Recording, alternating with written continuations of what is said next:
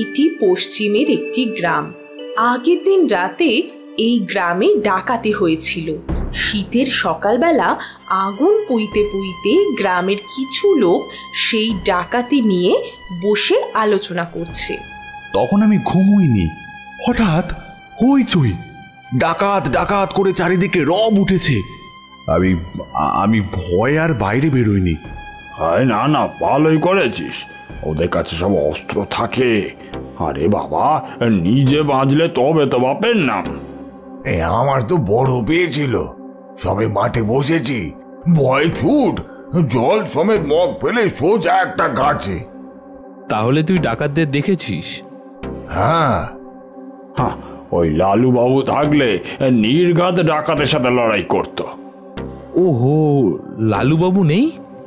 আরে নেই বলেই তো ডাকাতগুলো সব পার পেয়ে গেল। কিরে বটু, তোর সাথে কথা ছিল। এখন যা, দুপুরে মিত্তিরদের বাগানের পুকুর ঘাটে আমার সঙ্গে দেখা করিস। ঠিক আছে। এই যে দাদাবাবু, মা কিন্তু আপনাকে ঘরে থাকতে বলেছেন, দুপুরে কোথাও যাবেন নি। এই যা তো, তোর কাজ কর। মা আপনাকে বলতে বলেছে তাই। সে আমি বুঝে নেব, তোকে অত চিন্তা করতে হবে না।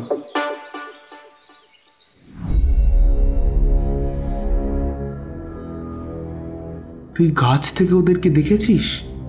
ইয়া বড় কালপাত্তা, মাথায় পেট্টি বাঁধা, কি ভয়ঙ্কর! ওরে বাবা রে বাবা, আমি তো ভয় কাঁপছিলাম। কাউকে চিনতে পেরেছিস? কি বলছিস রে? ভয় তো আমাদের ভিড়মি খাওয়ার জোগাড়। ঠিক আছে, সন্ধেবেলায় নীলু, আব্দুল আর তুই ভাঙা শিব মন্দিরে আসবি, আমি থাকবো। আসবি কিন্তু। ভাঙা মন্দির সন্ধ্যাবেলা? বাবা যদি বকে? তোর বাবা জানবে কি করে? বাবা যদি খোঁজ করে? তাছাড়া সন্ধ্যাবেলায় শিব মন্দিরের ওদিকে তো কেউ যায় না, তেনারা থাকেন তো। তেনারা? তেনারা কারা? ভূত, ব্রহ্মদৈত্যী? লোকে যে বলে। বলুক গে, আমি তো থাকবো। জানিস তো আমি বামুন, আমার পইতে আছে, ওসব ভূত টুত আমার কিচ্ছু করতে পারবে না। আরে তুই তো বামুন, কিন্তু আমি তো বামুন না। আমাদের যদি ঘাড় মটকায় তখন কি হবে? তখন আমি ওদের ঘাড় মটকাবো। যা বললাম তাই কর, এখন যা। আচ্ছা।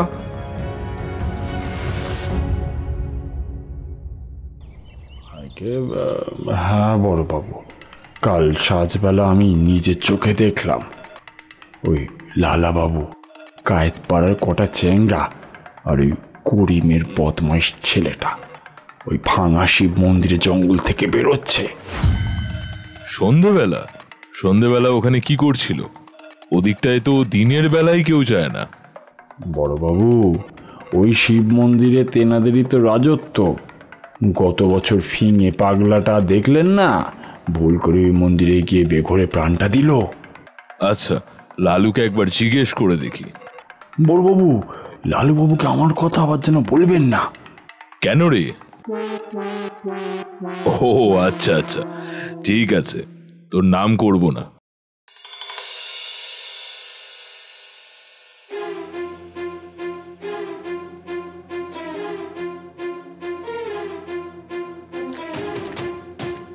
এই, কাল সন্ধ্যাবেলা তোরা শিব মন্দিরে গিয়েছিলি কেন? জানিস না ওখানে দিনের বেলাতেই কেউ যায় না? আপনাকে কে বলল? তার জবাব কি তোকে দিতে হবে বেয়াদব? আর যদি কোনোদিন শুনি, চাপকে পিঠে চামড়া তুলে দেবো।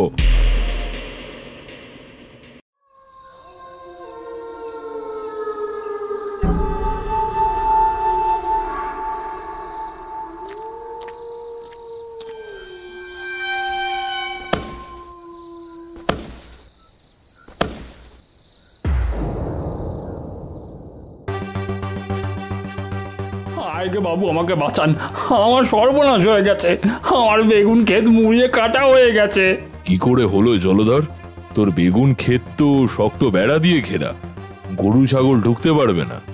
বাবু, এ গরু ছাগলের কাজ না, এ মানুষের কাজ। মানুষ? হ্যাঁ বাবু, মানুষ। তা কে করলো তোর সর্বনাশ? বাবু, পাঁচুর মা বলছিল কাল বিকেলবেলা লালু বাবু ও তার চার সঙ্গীরা আমার ক্ষেতের চারপাশে ঘুরঘুর করছিল। তাতে কি হলো? সেইখানেই তো ভয়। এটা এত বদমাইশ হয়েছে, দাঁড়াও ওকে এক্ষুনি ডাকছি।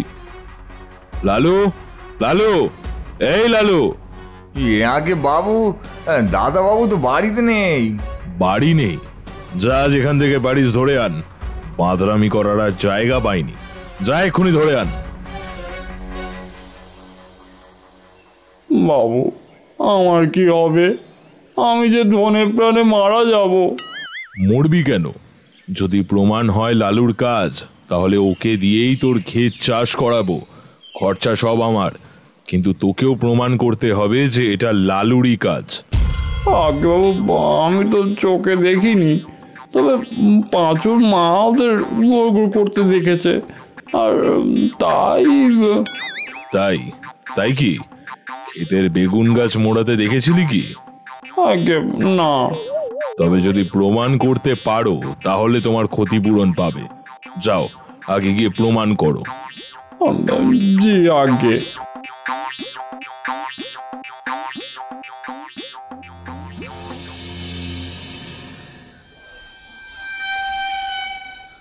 এই বেটা জলধর, তুই লালুর নামে ওর বাবার কাছে নালিশ করেছিস?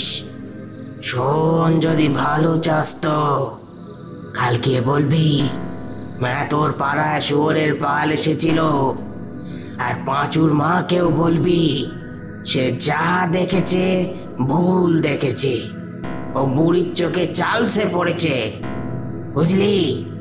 লালু আমার ভক্ত, ওর কোনো ক্ষতি হলে তোর সর্বনাশ হবে, হোলাউট হয়ে মরবি, নির্বংশ হবি।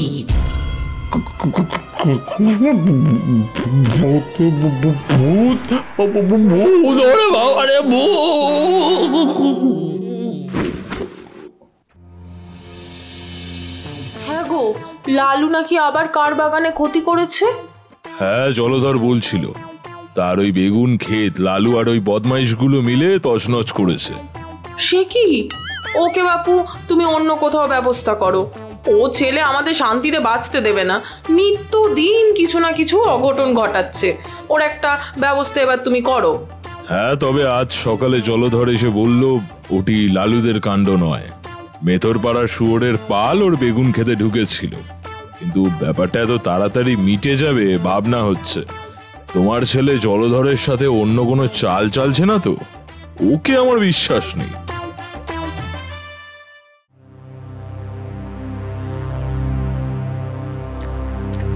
লালু, লালু, কাল আবার নপাড়ায় ডাকাতি হয়েছে।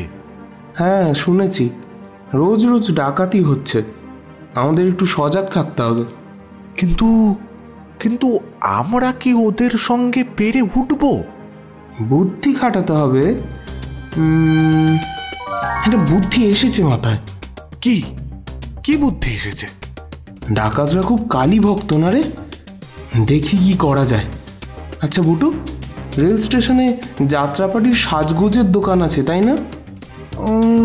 তা তো জানি না, রেল স্টেশন তো অনেক দূরে, যাওয়াই হয় না। তবে যাত্রাপাতি আছে শুনেছি। চল কাল পরশু যাব, দেখি পাওয়া যায় কিনা।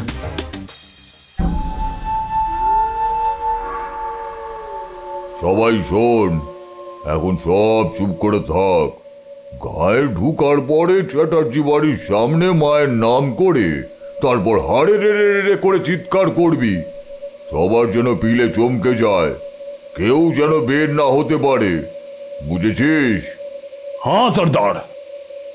এই জোগা, মা, দলবল নিয়ে কোথায় চললি? এ তোমার কি লীলা মা? এই তো রওনা হওয়ার আগে তোমার পুজো দিয়ে তোমার আজ্ঞা পেয়ে তবেই না? হ্যাঁ, তখন আজ্ঞা দিয়েছিলাম, এখন ফিরিয়ে নিচ্ছি। চাটুর যে আমার ভক্ত, তুই তার সর্বনাশ করতে চাস? তা হবে না। এখনই ফিরে যা, যা, না হলে তোদের রক্ত গঙ্গা বইয়ে দেব। মাগো, এবার আমায় ক্ষমা করো মা, না হলে আমার মুখ থাকবে না, সর্দারি চলে যাবে, আমাকে কেউ মানবে না। কি এত বড় স্পর্ধা, আমার মুখে মুখে তর্ক? তবে দেখ। রক্ষা করো মা, রক্ষা করো মা, আমরা তোমার সন্তান, ক্ষমা করো মা, ক্ষমা করো, ক্ষমা করো। মাগো, ক্ষমা করো মা, আমরা কত ভাগ্য করে এসেছি তোমার দর্শন পেলুম। আমরা এক্ষুনি চলে যাচ্ছি মা, আর এমুখো হব না। হ্যাঁ, আর এমুখো হবি না, জীবনেও না। যদি কখনো ভুলে আসিস তবে মুখে রক্ত উঠে মরবি, তোদের বংশ নির্বংশ হবে, বুঝেছিস? আমা, জীবনে কখনো এই তল্লাটে আর আসবনি, এই কথা দিলাম।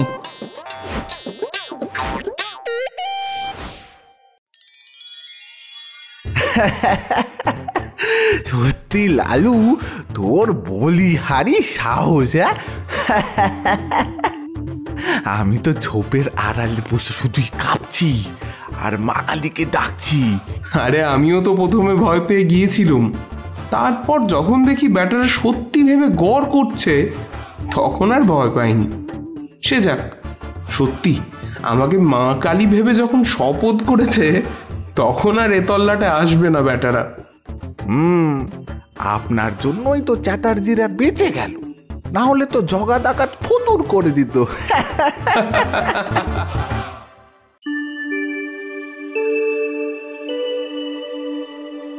আগেকার দিনে ওলা উঠার নাম শুনে মানুষ জ্ঞান হারাতো। কারো কলেরা হয়েছে শুনতে পেলে সে পাড়ায় আর মানুষ থাকতো না। এমনকি কেউ মারা গেলে দেহ দাহ করবার লোক পর্যন্ত পাওয়া দুষ্কর হতো। কিন্তু সেই দুর্দিনেও দিনের পর দিন একমাত্র একজনই লোক ছিলেন যার এসব বিষয়ে কখনো কোনো আপত্তি ছিল না। তার নাম গোপাল খুড়ো। জীবনের একমাত্র ব্রত ছিল মরা পোড়ানো। কারো অসুখ শক্ত হয়ে উঠলে তিনি ডাক্তারের কাছে তার প্রত্যহ সংবাদ নিতেন, আর আশা নেই শুনলেই খালি পায়ে গামছা কাঁধে তিনি ঘণ্টা 2 পূর্বেই সেখানে উপস্থিত হতেন। আর তার বিশেষ বিশেষ কয়েকজন চেলা ছিল, যাদের মধ্যে অন্যতম গল্পের হিরো লালু। ওরে শোন সবাই, আজ রাত্রিটা একটু সতর্ক থাকিস, ডাকলে যেন সাড়া পাই। রাজোদ্ধারে শশাহারি চ, শাস্ত্রবাক্যটা মনে আছে তো? আগে আছে বই কি, আপনি আমাদের ডাক দিলেই গামছা সমেত বেরিয়ে পড়বো। বেশ বেশ বেশ, আরে এই তো চাই, এর চেয়ে পুণ্যকর্ম সংসারে আর নেই রে বাবা।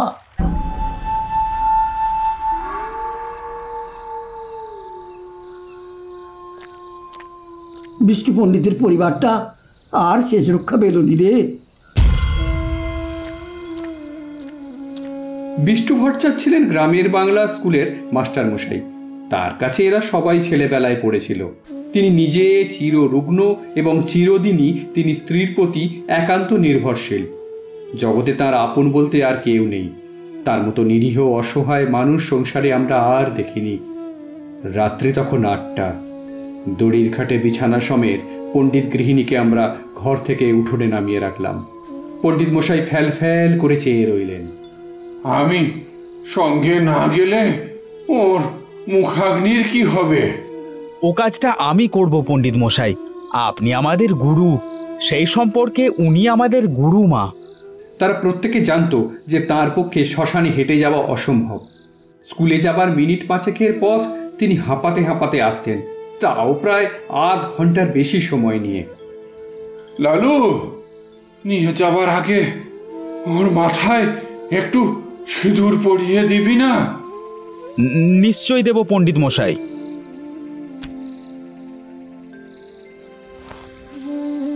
বলো রে ওরে বল, বলো রে ওরে বল, বলো রে ওরে বল, বলো রে ওরে বল, বলো রে ওরে বল।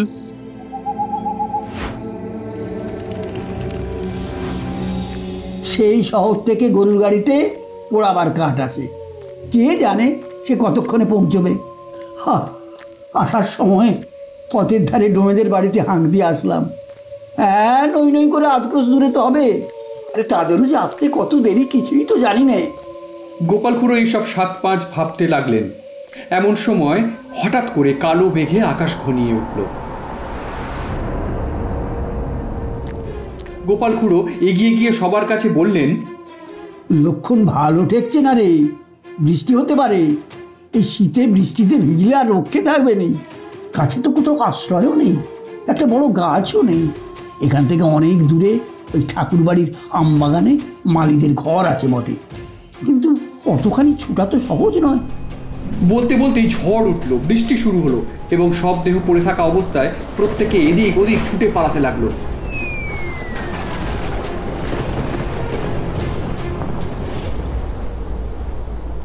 প্রচণ্ড ঝড় বৃষ্টির ঘণ্টাখানেক পরে সবাই সব দেহের কাছে ফিরে এলো। আবার চাঁদের আলোয় চারিদিক দেখা যাচ্ছে। এরই মধ্যে পোড়াবার কাঠ পৌঁছে গেছে, কিন্তু ডোমিদের দেখা নেই। বাঁধা মরা ইতিমধ্যে ফুলে উঠে বেশ মোটা দেখাচ্ছে। আমরা সবাই তো ফিরলাম, কই লালু তো এখনো ফিরল না। সে যে বলেছিল মুখে আগুন দেবে, ভয়ে বাড়ি পালিয়ে গেল না তো? ওটা ওই রকম। যদি এতই ভয় তো মরা ছুঁয়ে বসতে গেলি কেন? আরে আমি হলে বজ্জাগা ধরো মরা ছেড়ে যেতাম না। ছেড়ে গেলে কি হয় খুড়ো? কি হয়? কত কি, শ্মশান ভূমি কি না? শ্মশানে একলা বসে থাকতে আপনার ভয় করতো না? ভয় আমার? অন্তত 1000টা মরা পুড়িয়েছি জানিস। এরপর তারা নিজেদের মধ্যে কথাবার্তা আর না বাড়িয়ে শ্মশানে পড়ে থাকা গোটা 2 কোদালের মধ্যে একটা উঠিয়ে বাকিদের কাঠ বয়ে আসার নির্দেশ দিয়ে চুলো কাটতে ব্যস্ত হয়ে পড়লেন।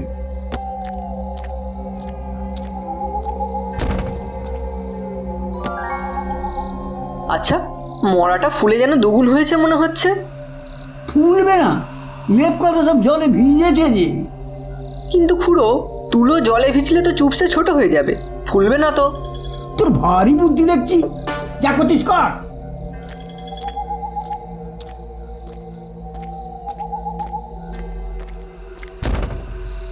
দ্রুত কাঠ বওয়া শেষ হলে নরু মৃতদেহের কাছে এসে দাঁড়ালো এবং হঠাৎ লক্ষ্য করলো যে মরা নড়ে উঠেছে। খুড়ো, মরাটা যেন নড়ে উঠলো। তোর মতো ভীতু মানুষ আমি কখনো দেখিনি নুরু। তুই আসিস কেন এসব কাজে? যা বাকি কাঠগুলো নিয়ে আয়, আমি চিত্রটা সাজিয়ে ফেলি। গাধা কোথাকার। আবার কিছুক্ষণ পরে এরকম দেখে মণি, না না খুড়ো, গতি খুব একটা ভালো ঠেকছে না।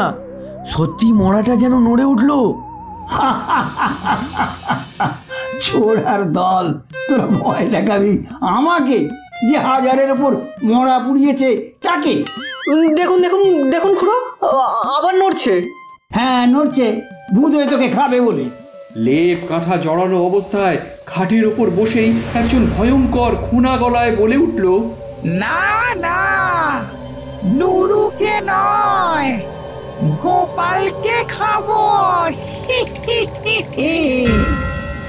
এই কথা শুনে খুড়ো সহ সবাই দৌড়ে পালালো যে যেখানে পারলো। এই ঠান্ডায় খুড়ো গিয়ে ঝাঁপ দিলেন নদীর জলে। এক বুক জলে দাঁড়িয়ে থেকে বলতে লাগলেন, গেছি গো, ভূতে খেয়ে ফেললো গো। রাম রাম রাম রাম রাম রাম রাম রাম রাম রাম রাম রাম। এদিকে লালু, ওরে নির্মল, ওরে মণি, ওরে নুরু, ওরে পালাস না রে, আমি লালু রে। ফিরে আয় ফিরে আয় ফিরে আয় সবাই। ও কি ভয়টা না পেয়েছিস, ফিরে আয় সবাই, আমি লালু। লালুর আওয়াজ পেয়ে লালুকে দূর থেকে দেখে ভয়ে ভয়ে সবাই এগিয়ে এসে দাঁড়ালো। খুড়ো নদী থেকে ভিজে গায়ে এসে দাঁড়াতেই লালু তাকে প্রণাম করে হাত জড়ো করে বলল, সবাই তো ঝড় জলের ভয়ে পালালে, কিন্তু আমি তো মরা ছেড়ে যেতে পারলাম না, তাই লেপের মধ্যে গিয়ে ঢুকে পড়েছিলাম। বেশ করেছিলি বাবা, খাসা বুদ্ধি করেছিলে। এখন যাও, ভালো করে গঙ্গা মাটি মেখে চান করে নাও। এমন শয়তান ছিল আমি জন্মে দেখিনি। গোপাল খুড়ো মনে মনে তাকে ক্ষমা করলেন। তিনি বুঝলেন এত বড় ভয়শূন্যতা তাঁর পক্ষেও অসম্ভব। এই রাতে একাকী শ্মশানে কলেরার মরা, কলেরার বিছানা, এসব কোনো কিছুই লালু গ্রাহ্য করেনি। মুখে আগুন দেবার সময় খুড়ো লালুকে বাধা দিয়েছিলেন, কারণ ওর মা শুনতে পেলে খুড়োর আর মুখ দেখবেন না। এরপরে শবদাহ সমাধা হলো। আমরা যখন স্নান সেরে বাড়ি ফিরলাম তখন সেই মাত্র সূর্যোদয় হয়েছে।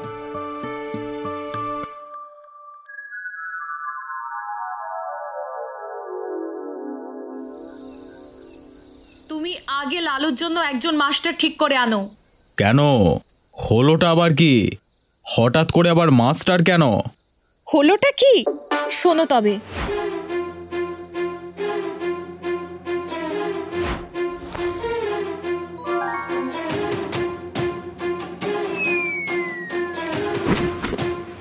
বুঝলাম। হায় হায়, মা এটা কি করছে? বাড়িতে মাস্টার ডেকে আনা আর পুলিশ ডেকে আনা দুটোই সমান। তুমি আজই মাস্টার ঠিক করে নিয়ে এসো। তিনি সন্ধেবেলায় পড়াতে বসলে ও আর উপদ্রব করার সময় পাবে না। আমার নিজের কোনোদিন মাস্টার ছিল না। নিজের চেষ্টায় অনেক দুঃখ সয়ে লেখাপড়া করে আজ আমি একজন বড় উকিল। আমি চাই আমার ছেলেও সেইভাবেই বিদ্যা লাভ করুক। বেশ, ঠিক আছে।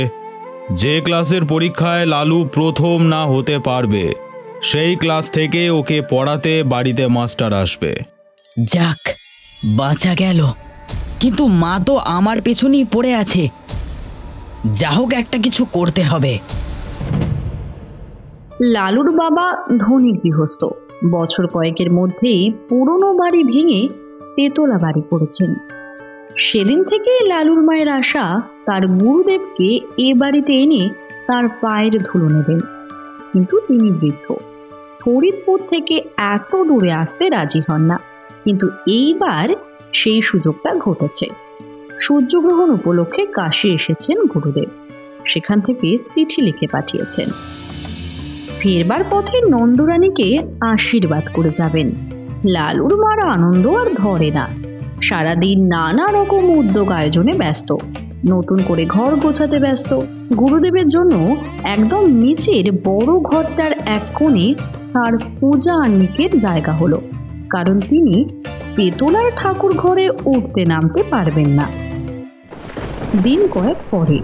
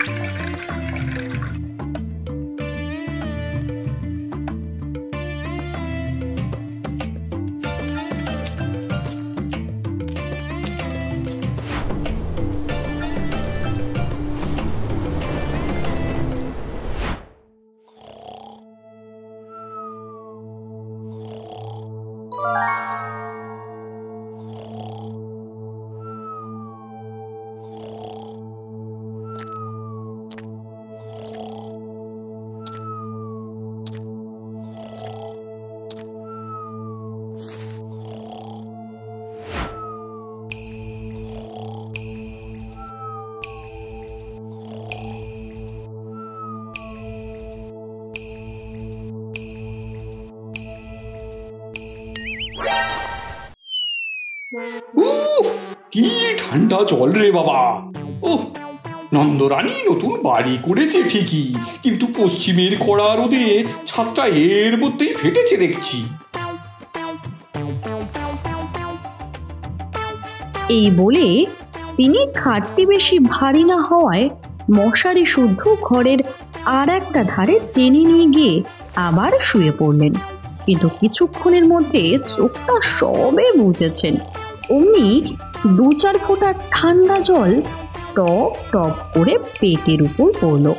তিনি আবার উঠে পড়েন এবং আবার খাটটি অন্যদিকে নিয়ে গিয়ে শুয়ে পড়লেন। ছাদটা দেখছি একেবারে এ কোণ থেকে ও কোণ পর্যন্ত ফেটে গেছে। এইভাবে মধ্যরাত পর্যন্ত বেশ কয়েকটি বার খাট সরিয়ে শুতে গিয়ে দেখলেন এইবার বৃষ্টির জলে বিছানাটা পুরো ভিজে গেছে। শোবার কোনো উপায় নাই। তাই গুরুদেব বিপদে পড়লেন। বুড়ো মানুষ, অজানা জায়গায় দরজা খুলে বাইরে যেতেও ভয় করছে, আবার ভিতরে থাকাটাও তার জন্য বিপজ্জনক। কারণ কি জানি বাবা, ফাটা ছাদ ভেঙে হঠাৎ যদি মাথায় পড়ে যায়। এই, কেউ আছো এখানে? আমি এই অন্ধকারের মধ্যে বিপদে পড়েছি। আরে কেউ কি আছো এখানে? মা নন্দরানী, তুমি কি আছো এখানে? তিনি এইভাবে বার কতেক ডাকাডাকির পরেও কেউ সাড়া না দেওয়ায় বারান্দায় লালুর বাবার মক্কেলরা এসে যে বেঞ্চিতে বসে তাতে গিয়ে তিনি শুয়ে পড়লেন। এতে যদিও গুরুদেবের যথেষ্ট আত্মমর্যাদা লাঘব হলো, তবুও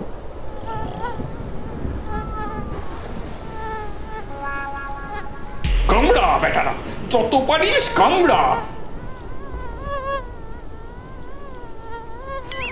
ও, আমি আর পাচ্ছি না। সকাল পর্যন্ত যদি প্রাণটা থাকে তো এই দুর্ভাগা দেশে আর না। যে গাড়ি প্রথমে পাবো সেই গাড়িতে করে এই দেশ ছেড়ে পালাবো। এখন বুঝলাম কেন এখানে আসার জন্য আমার মন চাইতো না।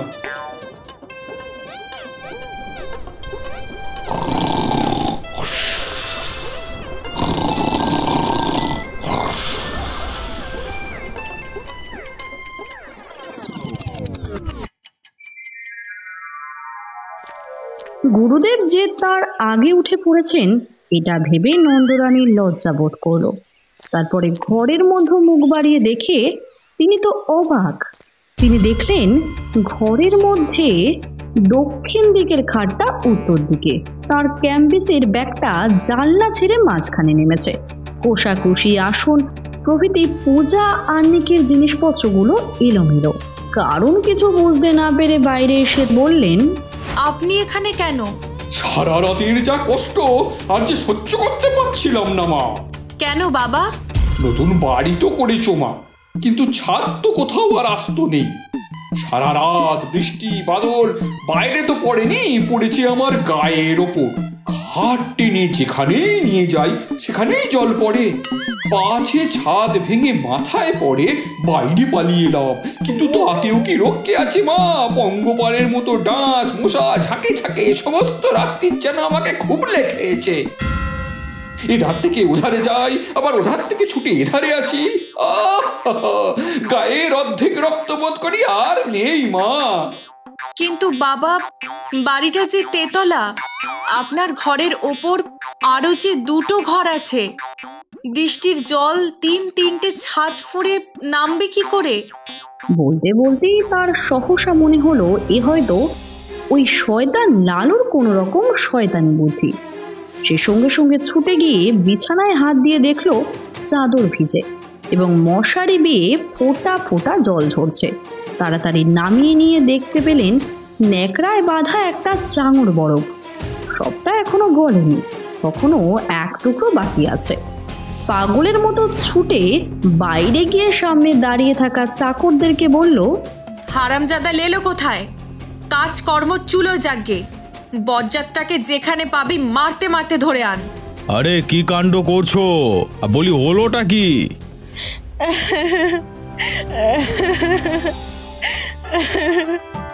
তোমার ওই লেলোকে বাড়ি থেকে তাড়াও, না হয় আজই গঙ্গায় ডুবে এই মহা পাপের প্রায়শ্চিত্ত করব। কি করলো সে? হ্যাঁ,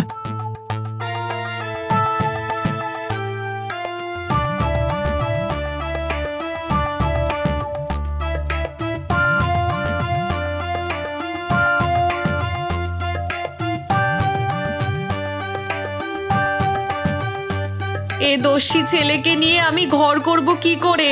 তুমি আমায় বলে দাও। এতক্ষণ গুরুদেব চুপচাপ দাঁড়িয়ে সমস্ত কিছু শোনার পরে, দেখার পরে সমস্ত ব্যাপারটা বুঝলেন এবং নিজের নির্বুদ্ধিতায় গুরুদেব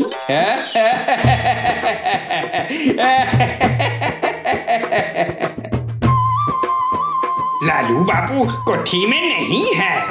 লালু তো মাসিমার বাড়িতে বসে খাবার খাচ্ছে, মাসিমা তাকে আসতেই দিলেন না। মাসিমা হলেন নন্দরানীর ছোট বোন, তার স্বামীও উকিল, সে থাকে অন্য পাড়ায়। এরপরে লালু প্রায় দিন 15 আর এ বাড়িতে পা দিল না।